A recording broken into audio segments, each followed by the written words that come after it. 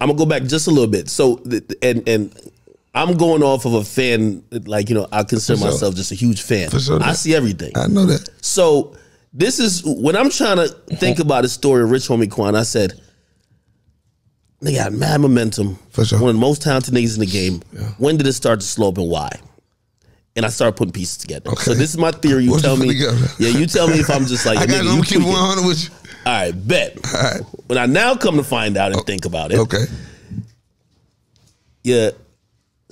Number one, you signed to Think It's a Game. Yes. You got Lucci as your fucking label mate. Yeah. You and Thug was rocking for a while. Yeah. That shit, I don't know what happened there. We always wanted to hear the answer. Okay. Never got it. Okay. You fell back. Okay. Things also got a little weird with Think It's a Game, but that's business shit. For sure. And it felt like something was happening. And this is what I'm thinking. Some shit probably was happening, either street shit or whatever. You just didn't want to be a part of it. You fell back. And through that fallback, fans who are just only used to seeing music was like, what the fuck happened? You know what I mean? Sometimes the best answer is no answer. And that answered out everything you just said. Right on the money. You know what I'm saying? That's what I took it as. Come on. That's what I took it as. Come on, man. So sometimes the best answer is no answer. You weren't right, man. Like a lot of that was right. You know what I'm saying? We ain't going to get into that, but sometimes the best answer is no answer, man. But I was still working the whole time, man. You know what I mean? Because, like, you know what I mean? I came in the game by myself. I wasn't trying to pick no sides. It went by picking sides. You know what I'm saying? But were you forced not to, like, because y'all had a little Rich Gang thing going on with Birdman. Yeah, you know, you got the Rich Gang. That album was, that fucking mixtape was hard. Bro, you got to think at this time, this before streaming.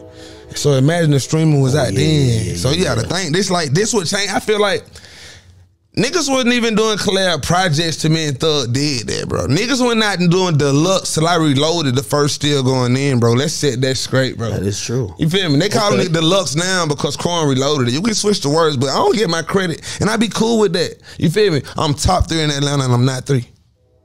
Yeah, nah. You definitely I'm top 3 and I'm not 3. If I'm going back to, and by the way, you fall in that very.